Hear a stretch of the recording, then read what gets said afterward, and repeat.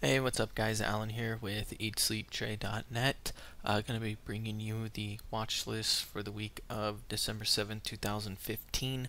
We finally made it back to the month of December. This year has completely flown by and was just a really good year in terms of trading. Excited for the December month, as December is usually a pretty big month, and so is January into the new year. So I'm definitely looking forward to that. So sit tight. We're going to go over the SPY and as well as some stocks from our watch list this week, and we'll be back in just a second to do that.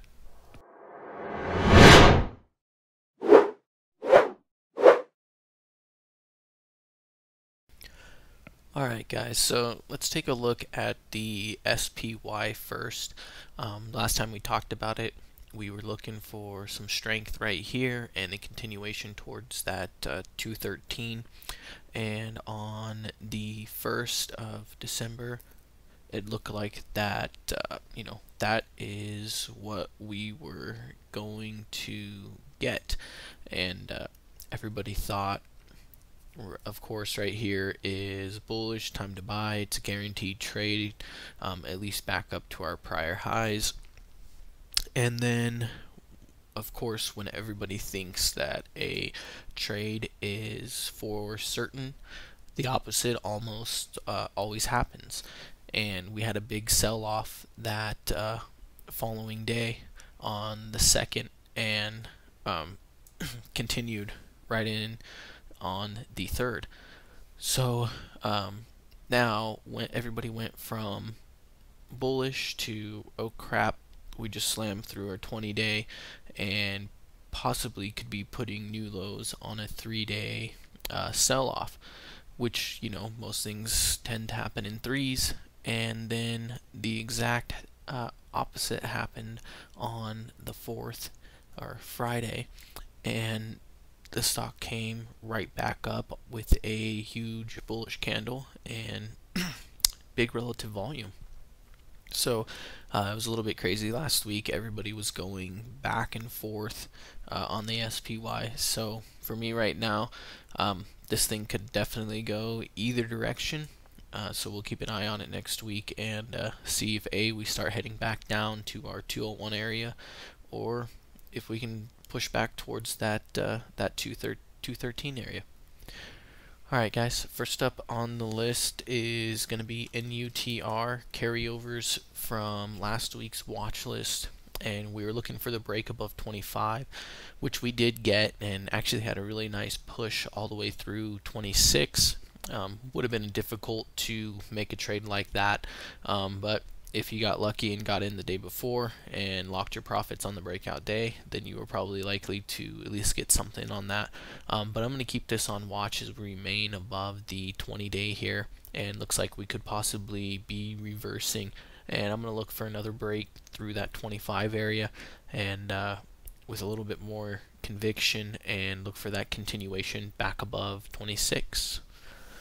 Next up on the list is BEAT, another carryover from last week.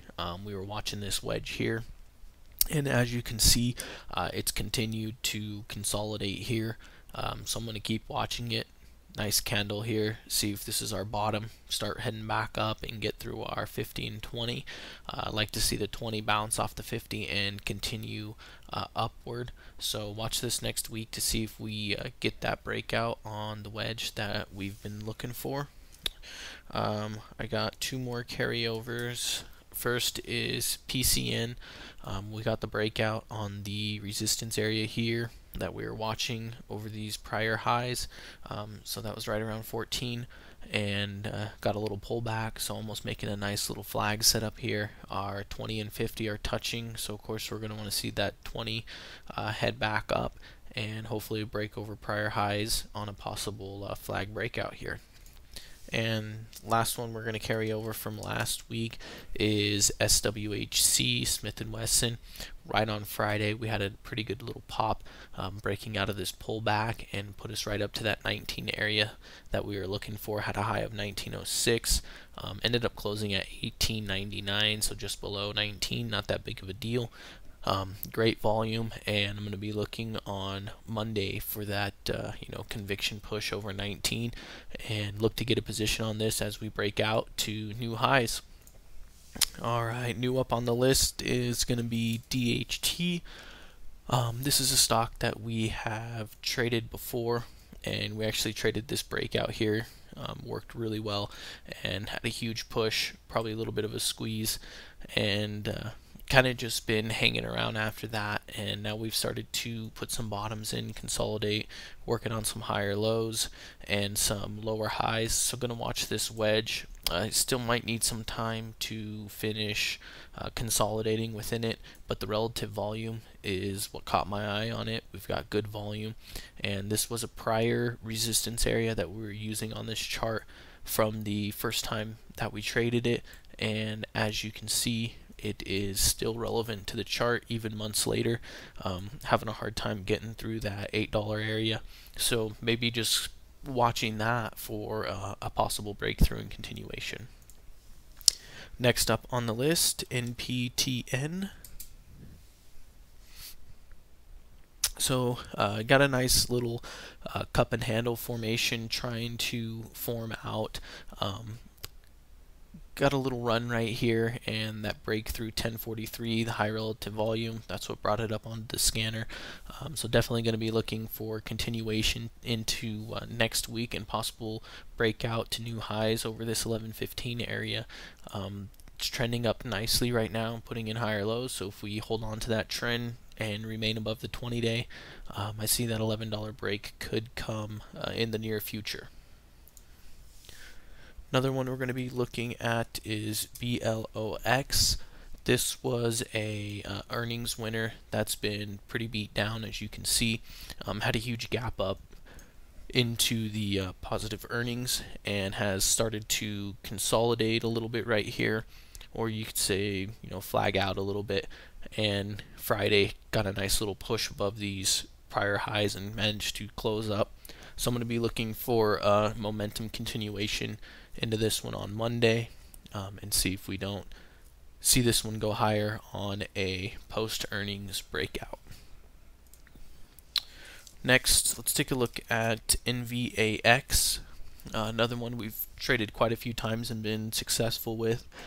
But what we're looking at now is this channel that we've been trading in right here between 650 and 830, and we just recently broke out of that channel.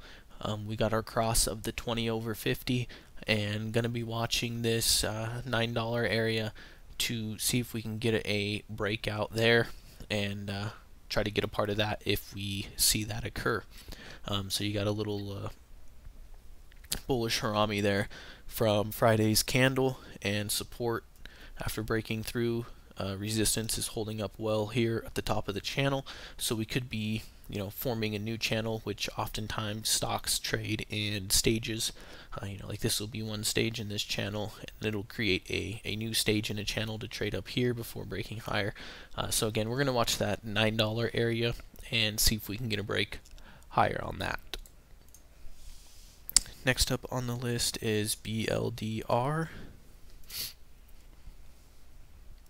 Traded this one quite a few times. Ended up trading this breakout here for a short gain, but it did do what we wanted it to do, and we were watching the break over the 1550 area. Ended up getting in on a gap and sold it above 16, but didn't really hit a big profit. Really was looking for a bigger move than that. And now we've sold off since then, kind of consolidated around, had a nice gap on, I believe that was an earnings report, and has since come down, filled the gap, and kind of started to bounce off of that. Interesting thing on this chart is the 20-day is still trending up, even though the stock is slightly below it. So I'm going to look for a reversal here and a move back towards that $14 area, get above these prior highs, and we might start working our way back up to this area here around 15 or 1550. Next up on the list is JASO. So this one we've been watching for a little bit. It was on our watch list 2 weeks ago, and it's continued to consolidate exactly as we were expecting. Just broke out of its resistance area here around 885s with conviction on Friday. So that was great. Going to be looking for a continuation towards 930 and another possible breakout through that resistance area. So good one to watch on Monday as well.